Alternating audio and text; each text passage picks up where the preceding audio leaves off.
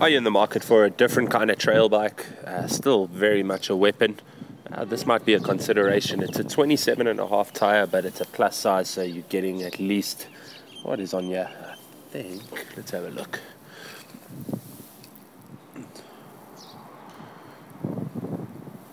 You've got a 27.5 by 3 tire, so it's nice and beefy, nice and chunky, XT drivetrain running the lot.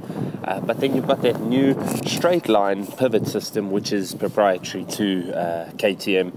It's their own design, so that feels super plushy, I must admit. It's on a Fox float, and then coming up to the top there, you've got a dropper post lever for that drop out over there, and then a very clean looking cockpit in itself as well. They claim that you get more agility, more grip, and more send out of this little rig, especially with those plus tires. It's going to be super nice and grippy, especially if you dial in that tire pressure, as well as on that box 34, more than enough travel there to take a nice beefy hit. Perfect little trail bike, definitely worth a test ride. Come in, come check it out. You're knocking off at least 12,000 Rand from a new one, and just kit it out, and comes with a 3-month frame warranty. Come check it out.